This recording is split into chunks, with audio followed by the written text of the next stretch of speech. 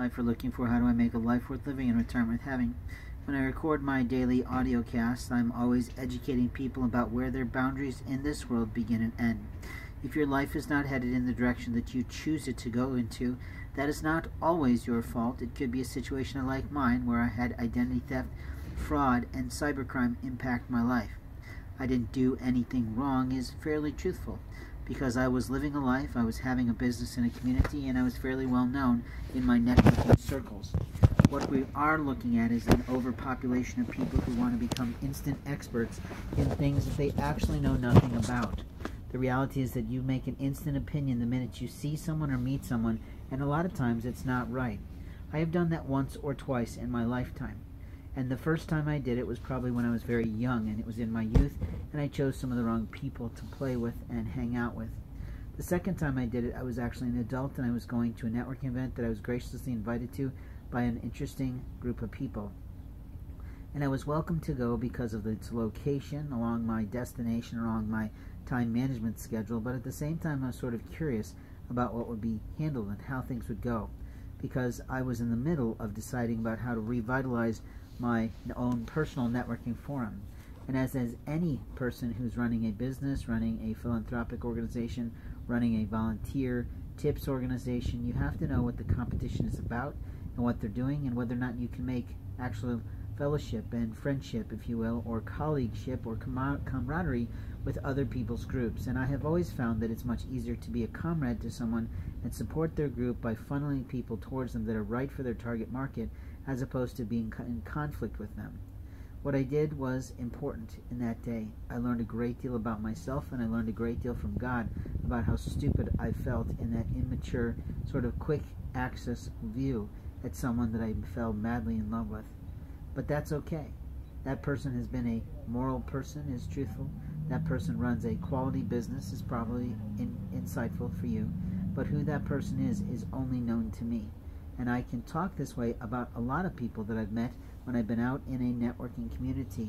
The conversations that men have with men are not quite the same conversations that men have with women. I have learned that quite well, even though there are books out there by Ivan Misner, who's the executive leader at this time of BNI chapters across the world.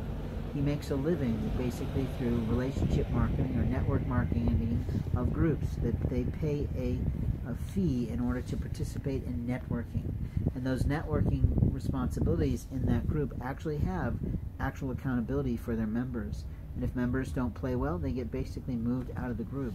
It was a little bit like that in my volunteer organization, but what I tried to do is steer people clear of my organizations if I assessed that they would not play well with the others in the group, or they didn't have anything additional or new to share with them. Because the people in my group were pretty sophisticated. They were pretty interesting, they were pretty kind, and they're pretty thoughtful with each other. I'm not sure how much business they passed back and forth with each other. We did occasionally allow a couple people from the same industry, only because they decided to play well. We did have one gentleman who was sort of a holy roller Christian who literally just kind of pissed on everybody in the group, and after his presentation we kind of let him go. We never really told him that, we just sort of facilitated that so that the long-time standing member in that same industry could literally go on and flourish. At least that was our hope for her, if she was willing to sow the seeds of encouraging people to enter into the group and visit the group.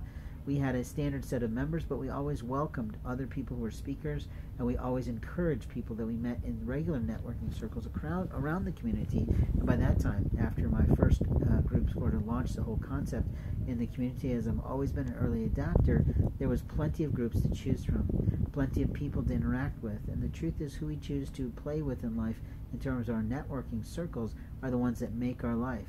And if you're making a life that's in poverty, it's probably because the people that you're networking with, the people that you're socializing with, or the people that you're actually playing, laying, and staying with. Apologize for the constant use of rhyme, but it's absolutely true. Who your strategic alliance is, your actual life partner is, who your profitable partnerships are, make your life. And when a person leads a group and says, we introduce you to business and all this sort of stuff, but you go to them and you say point blank, I need you to introduce me to 2 new clients so I can survive this thing I'm being attacked with. And when they say no, well, that's on them, because it means they're not doing a good show and they have false advertising out there. There are advertising laws. You see, the thing I try to teach to young people who are marvelous to me and often aren't kind to me is this world of America is founded on 2 predominant principles, laws and love. The laws tells us our roles, rules, and responsibilities, and the lines in which we have to, literally the lifelines in which we have to stay and play in our industry and for our career, for us to be able to have a living, an earning, and literally be able to last year after year in our needs and our wants and our hopes for ourselves and our families and whoever we choose as family of choice. We also have that concept of love, which is often touted this month, apparently, for the reality of its diversity. But love is one of those agape things that God gives to us, and we can love on people even if we work with them. We can be caring for people even if we live near them and have to be neighborly. But we have to decide very carefully who we want to choose as our life partner. And when I made a profound prayer to the Lord, I literally got the two prayers that I made that were very profound and on my knees completely and utterly, totally answered. So quickly and so swiftly that I couldn't get over it. And I literally have not been the same after those love relationships, those friendships, those ideal mates came into my life. I am definitely someone who misses my late Japanese wife, and I certainly miss my son. But I don't have to continue to talk about that, but I do know that I'm now a granddad of some bilingual, probably, children, and that's okay by me. In life, we have an investment we make in our children, and if we train them right, and if we love them through tight and difficult situations, they almost always turn out right in the end in adulthood when they are fully 100% responsible for making their own living and making their own way in the world. But there are always going to be sibling sets who are jealous of other people, who don't quite make it, or who choose the right life partners and sometimes choose the wrong life partners.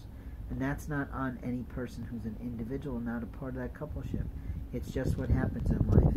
In life, we have moments of time to look around our life in America, thank God, and make a change.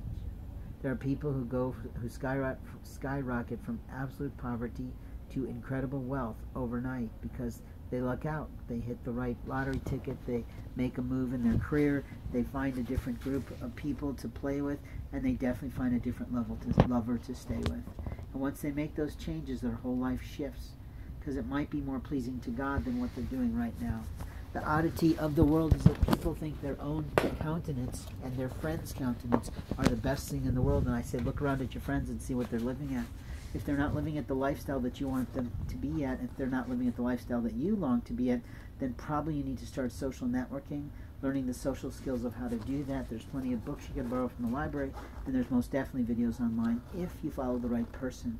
There's a lot of bullshit online too, and people who've made monstrous killings by just being the right look, the right feel, the right Ken doll, the right Barbie doll. Apologize to that company, but openly, you know what I mean, that they just have it in their visual aspects so that whatever they start to say of intelligence that they probably learned from someone else just makes a million. And I've had that happen to me.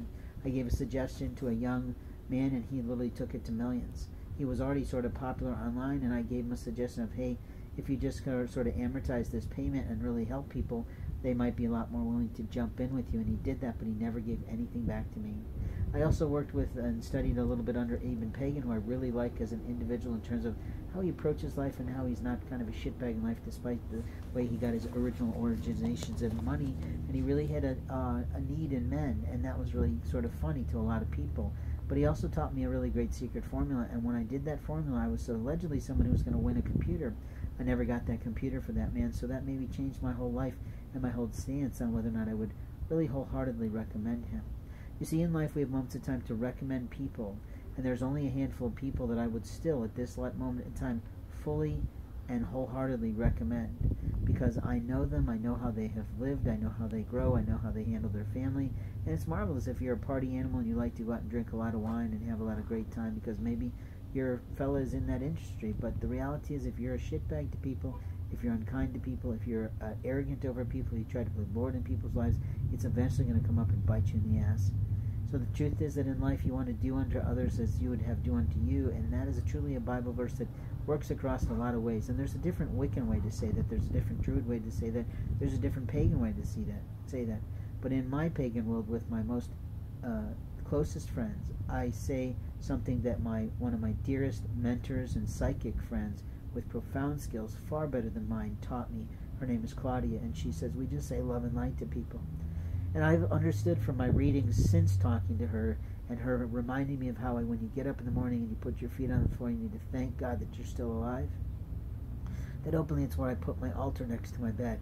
so that I would always be reminded of the love of the God that's in heaven. But love and light is just that. It's that agape love from God, the Mother and Father, Heavenly Father, and Divine Mother of all the earth, that created Jesus Christ and everyone else who's come forward, regardless of their girth, and openly or their birth. And at this point, I'm not going to make any more rhymes. But the light is the light of the Lord, of whatever you believe in as a divine architect in this incredible universe that we have as a man in this world. And the truth is, it's the light of the Lord that shines through you and should be shining upon other people to raise them up on the eagle's wings, that they can fly into their destiny that the Lord has put in them as a calling. And if you're not doing that with people, if you're shitting on people, if you're stealing from people, if you're deleting things on people's computers, I promise you, you're going to end up in a lot of pain and a lot of time, because God is not liking being pissed on by you. And you probably have the COVID, or you have a really serious form of flu because you failed to listen, and you failed to heed warning, and you failed to stop when your better friends told you, don't do this. It's not wise. People in life have the right to come from a family of origin that might be full of shit and bullshit, and move into a family of choice that is full of love, light, and the world around them understands the passion that's within them.